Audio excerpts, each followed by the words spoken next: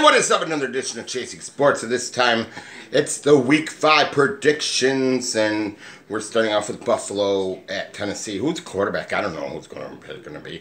But anyway, I'm still picking Buffalo at defense. They give Brady a lot of problems. I think Tennessee is struggling offensively. I just don't see them doing much against the Bills' defense. Chicago versus Oakland. That's the Khalil Mack Bowl, isn't it? In London. And I'm going to go with Chi-Town.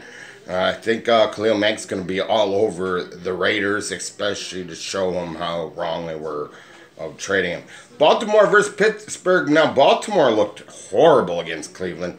Pittsburgh coming off a nice win against their first win against the Bengals. And I'm going to go with Pittsburgh. I think they are played tough at home.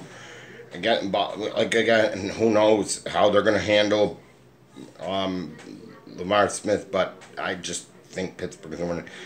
An intriguing matchup, Tampa Bay versus New Orleans. I mean, Tampa Bay putting up some big numbers against the Rams, but I'm going to go with New Orleans. Their defense looks tough.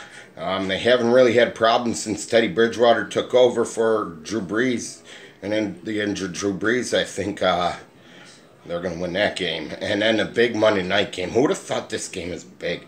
Cleveland, who came off a good 40-point performance, versus San Francisco, who was off a bye. And I'm taking San Fran. So that's they will remain unbeaten. So that's Buffalo, Chicago, Pittsburgh, New Orleans, and San Francisco are my picks for Week 5 of the National Football League.